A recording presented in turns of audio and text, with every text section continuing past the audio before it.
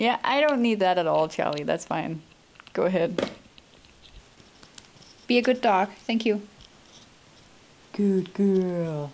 Hey, it's been a while. So surprise, surprise, I got busy with school this summer, but that doesn't mean that me and Charlie haven't been going out and doing some things together on my little vacation. If you have seen some of my other videos, you might know that I like to take Charlie with me to bars, birthdays, basically wherever I'm allowed to. So while going over what me and Charlie have been doing this summer, I thought I would talk a little bit about why I do it, but also how I do it, what training goes into it, and all of that. And this is, by the way, not a free flight training video. This is more just how to train your bird to be outside so that you can hang out more. So yeah, let's talk about desensitization.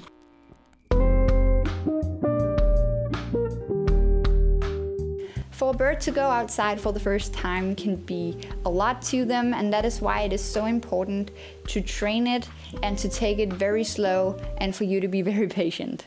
Desensitizing a bird to being outside basically means that they are able to go outside without spooking or being uncomfortable or in any way stressed. How to start desensitization training can vary a bit from bird to bird, depending on how much experience they have or how much training they've done in general. If you just got a bird and it isn't a baby or still isn't comfortable with you yet, I would suggest to not take it outside immediately until you guys have bonded a little bit and at least done some maybe carrier training or target training or whatnot to just get a common language and understand each other a little bit and not just throw it outside immediately. Now, baby birds are a bit more tolerant when it comes to new settings and such. I took Charlie outside from a very young age, and I would say she got all the benefits from that. She weren't as scared the first times I took her out, and she got used to it very quickly. That's the benefit with young birds. Older birds, wait a little, you know, do the basics, of course also with your baby birds. So let's say you've gotten all the basics down, how do you get started? And there are two ways to take your bird outside mainly, and that is the carrier or the harness. The easiest and safest way to get your bird outside is in a carrier. The other option is a harness, but it can be a bit scary if your bird should spook in a harness, both for you and the bird. So I would just say stick with the carrier in the beginning. The harness is an amazing tool for taking a bird outside. It's what we use, but it just takes a little bit more time for the bird to be comfortable with the harness. It's a whole other training process to get your bird to take the harness on and so on. So while getting started and just taking them outside periodically, I would go with the carrier.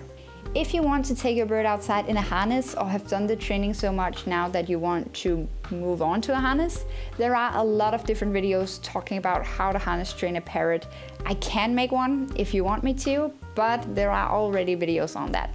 But yeah, once you're outside, it's just a matter of treating your bird whenever your bird displays calm or good behavior that you want them to repeat.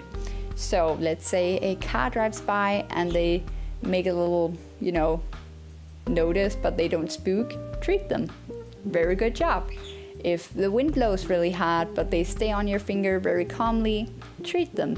And then slowly they'll start to associate all of these different new things with something very positive. So start out small with maybe just 5 to 10 minutes and then slowly increase that amount. And if your bird is comfortable enough to take treats, just treat them whenever they display some behavior that you want repeated. So any calm behavior towards all of these unfamiliar things.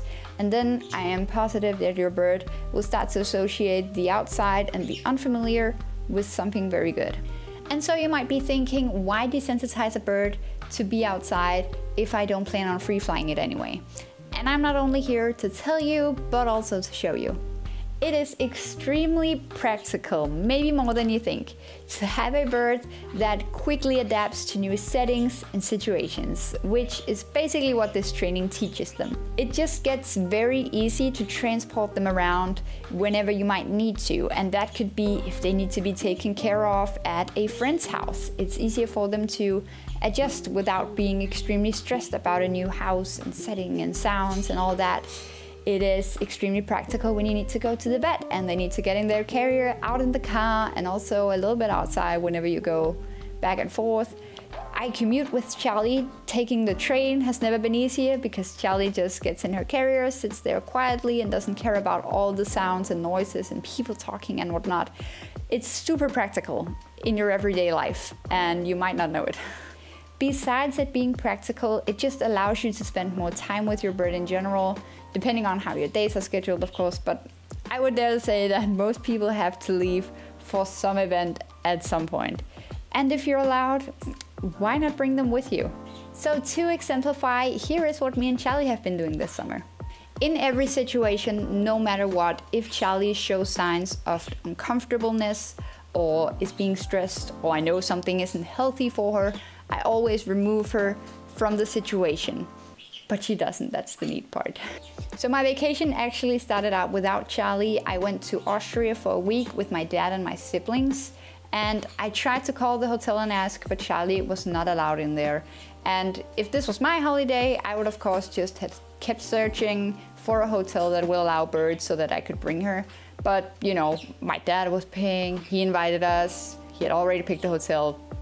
I did not want to bother. So Charlie went to vacation at my mom's house for a week, where she basically has my old room with a tree stand where she can just roam around. So fast forward a week, we get home, and the day after we are invited to a graduation party, and I ask if I can bring Charlie. I can.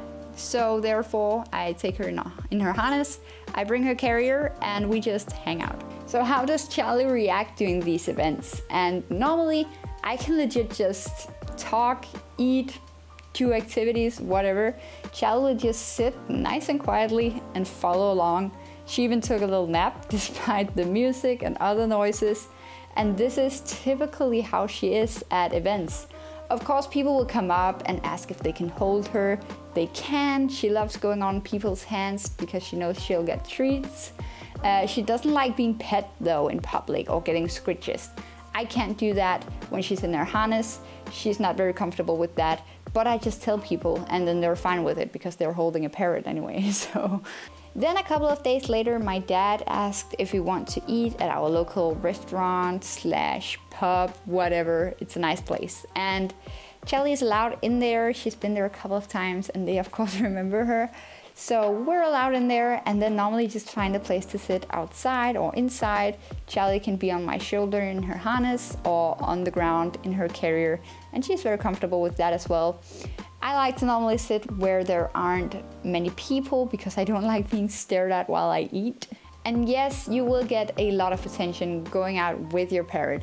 And while it can be fun in the start, you yourself get desensitized to people being like, look what's on her shoulder.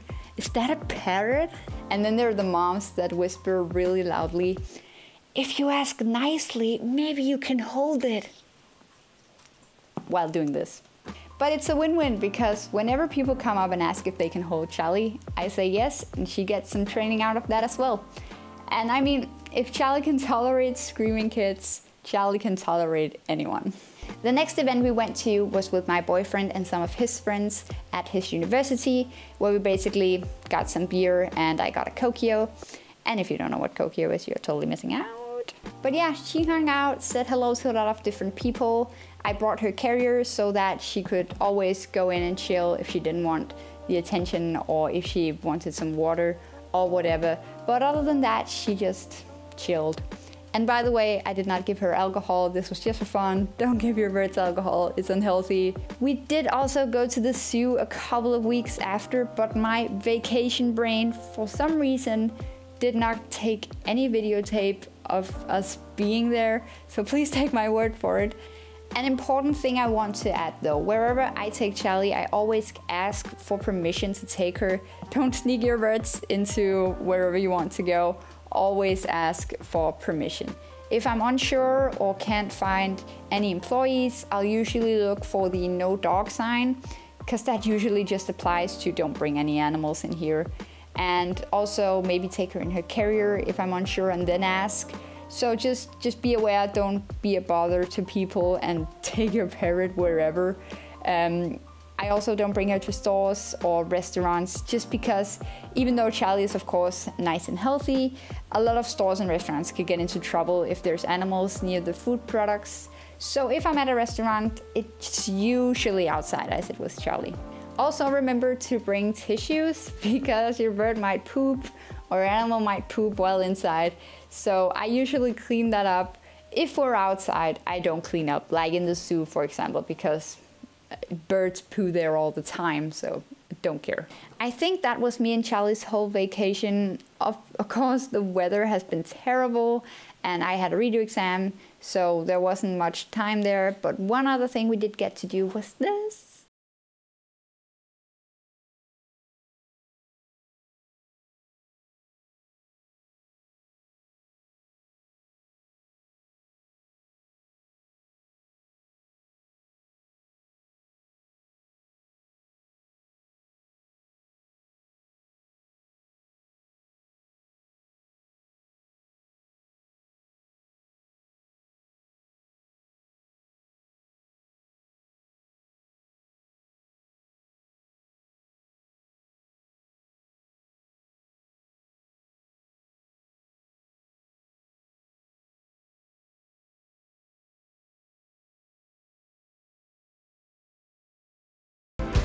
First free flight.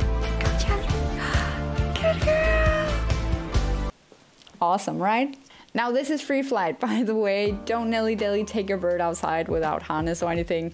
Take safety precautions always, also with this training. But yeah, Charlie had her first free flight and I was terrified. But ignoring the free flight part, I hope you can see why I believe desensitization training is so rewarding. But remember, this is after 2 years of training and getting Charlie used to not only being outside, but me taking her out of the house very often to different settings. And I will also have Charlie in a harness when doing these things, even though I'm free flight training, because my free flight goal is not to do these things without a harness.